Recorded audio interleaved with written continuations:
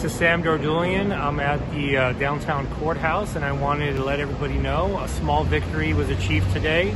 I was in court representing the victim's family in a case where their mom, a 67-year-old woman, who because of a stroke was unable to ever speak, yell, or scream, was attacked by a man who brutally beat her to death and in the process raped her and sodomized her.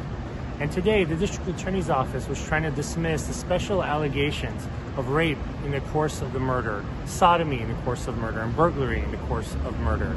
And thankfully, the judge agreed with the victims and agreed with my position that this is not in furtherance of justice, and declined to dismiss the charges.